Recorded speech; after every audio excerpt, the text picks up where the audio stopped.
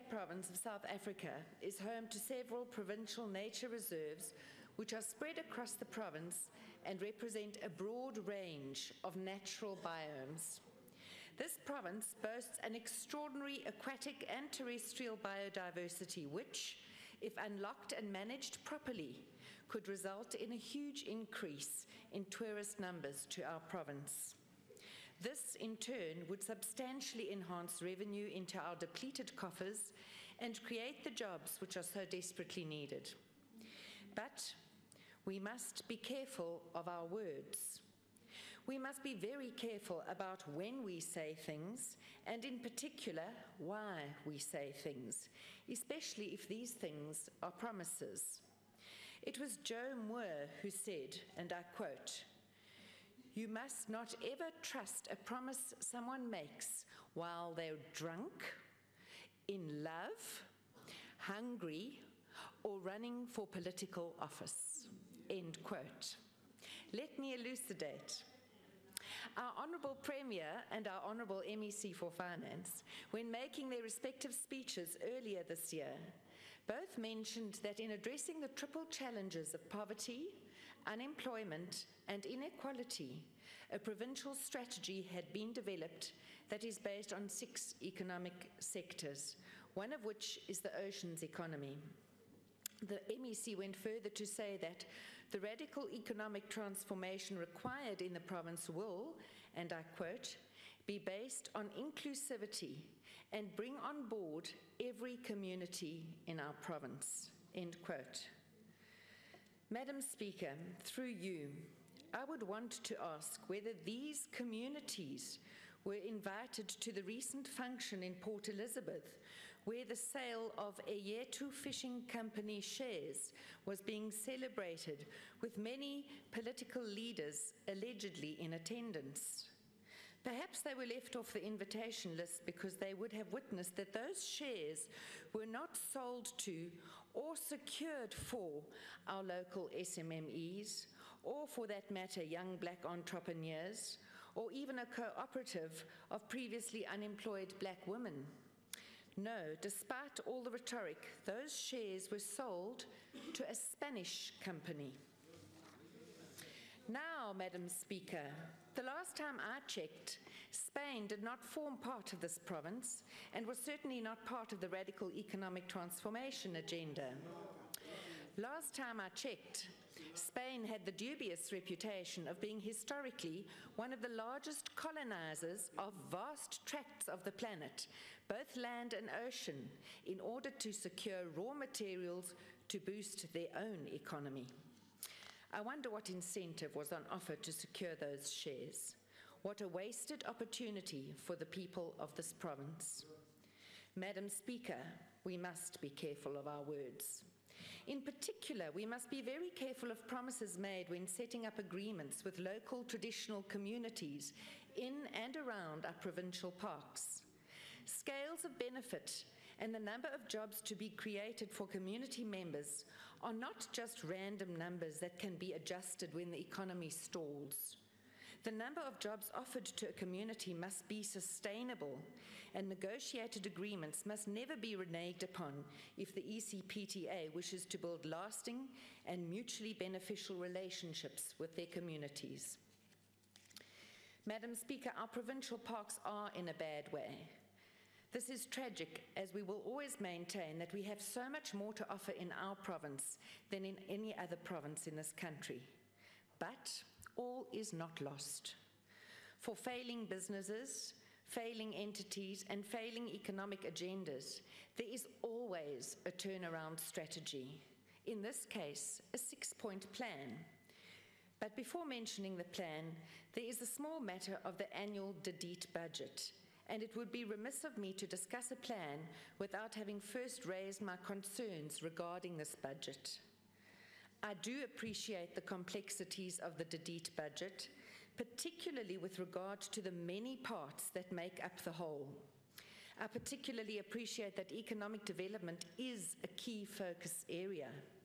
But, Madam Deputy Speaker, We cannot continue to throw vast amounts of money at developing businesses, many of which fail repeatedly, at the expense of our natural environment and the Directorate of Environmental Affairs, which warrants a paltry 0.14% of the provincial fiscus. I wish to draw the following comparison, and please forgive me, Madam Deputy Speaker, for being somewhat pedantic. The economic development part of the budget is like a beautiful sports car, which is under construction. Every part of the car needs to be designed, moulded, crafted, and fitted perfectly. Once assembled correctly, the car will move, but it's not going anywhere for a long time as the parts are still being worked. The environmental affairs and tourism part of the budget is like a car too. This car, however, is already working and the engine is sound, but it has flat tires. These tires are expensive to replace, but if you invest in new tires, you will be on the road by tomorrow morning. In the meantime, however, the environmental integrity of our province is under severe threat. And without a budget, don't expect tires on your car anytime soon. So, Madam Speaker, we need to invest more heavily in the economic areas which will float our economy and create sustainable jobs faster and more effectively. In this case, these areas are environmental affairs and tourism. This, in turn, will support other sectors of the economy, and the spillover effect will be felt across the province. The turnaround strategy is how we map the future. MMAPS, MAPS. Maintenance. Roads, buildings, fences require urgent repairs. This is the first priority and must commence as a matter of extreme urgency. The safety of tourists and their belongings must form an integral part of the maintenance plan. Management. This must include management of staff, of capital equipment, and most importantly, of our natural resources. If managers are undercapacitated, don't talk about training them, train them. As it happens, most of the park managers are motivated, passionate, and doing stellar work under challenging conditions. Madam Deputy Speaker, there is a global trend amongst avid fishermen to participate in catch and release angling, as the threat of extinction hangs over many of our marine and freshwater species. Catch and release sanctuaries, where anglers are accompanied by a guide and a ghillie, and all caught fish are returned to the sea, are becoming popular worldwide. High-end anglers pay a lot of money for the privilege of catching fish because they are almost guaranteed of doing so when in an area of zero offtake. Think of the jobs this approach could create and the income it could generate. Criminal environmental activity, whether it is illegal sand mining, take-off from marine protected areas, illegal poaching of our rhinoceros, or any other transgression, must face the full might of the law.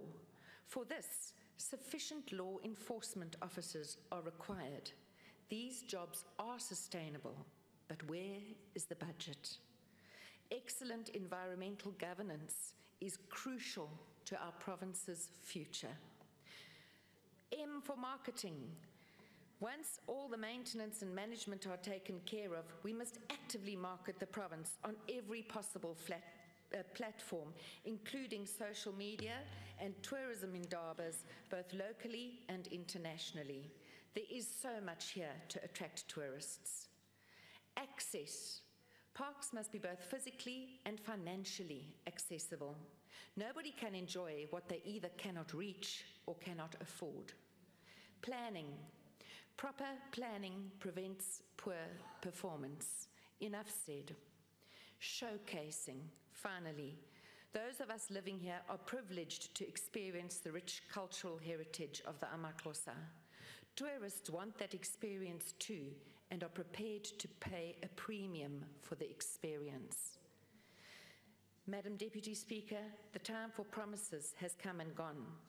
I will not distress you with the Democratic Alliance's successes in growing the economy where they govern. Suffice to say that there are far less words and there is far more action. The growing numbers of jobs and shrinking unemployment figures are evidence enough. It is now time for action in the Eastern Cape. The East Cape Parks and Tourism Agency has in its hands a golden opportunity to create a thriving and vibrant tourist industry in our province, and together with the Directorate of Environmental Affairs, convert words into real jobs. No more words, just actions and a decent environmental budget.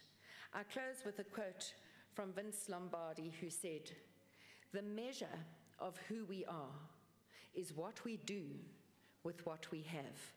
Close quote. The Democratic Alliance supports the report. I thank you.